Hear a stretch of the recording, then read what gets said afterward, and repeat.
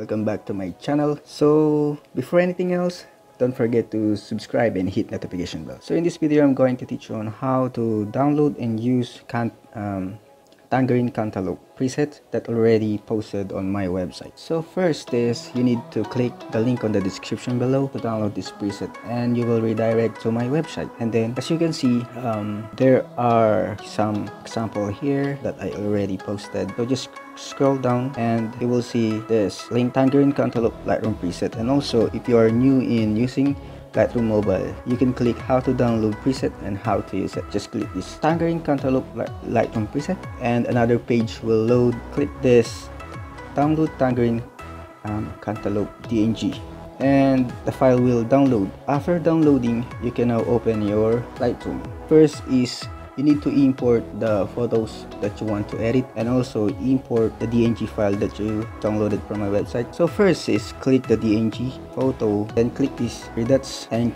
click copy settings and then click OK. Try this preset first to good lighting. We will try on this photo. So click three dots again and then click paste settings. So as you can see, the photo is not good.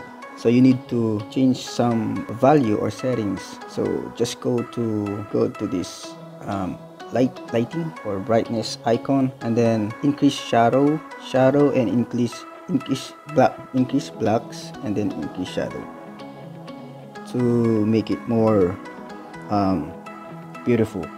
So that's the main settings that you need to adjust.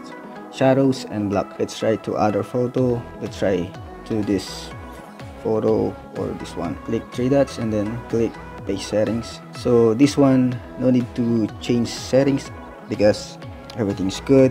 So let's try to low light. Let's try to sunrise. So click these three dots and then click paste settings.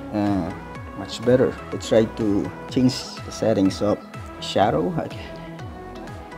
and blacks and exposure. This decreasing exposure is really good.